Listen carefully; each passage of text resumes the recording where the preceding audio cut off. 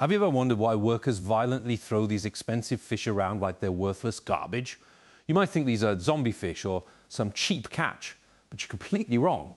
These are actually premium bluefin tuna worth thousands of dollars each. What's confusing is why the sashimi world's most luxurious ingredient gets such rough treatment during unloading. The answer lies in tuna's unique breathing system. Unlike other fish, tuna must constantly swim to force water through their gills for oxygen. Once fishermen haul them aboard, they suffocate rapidly. Worse yet, their bodies immediately start producing acidic compounds that severely damage the meat's flavour and texture.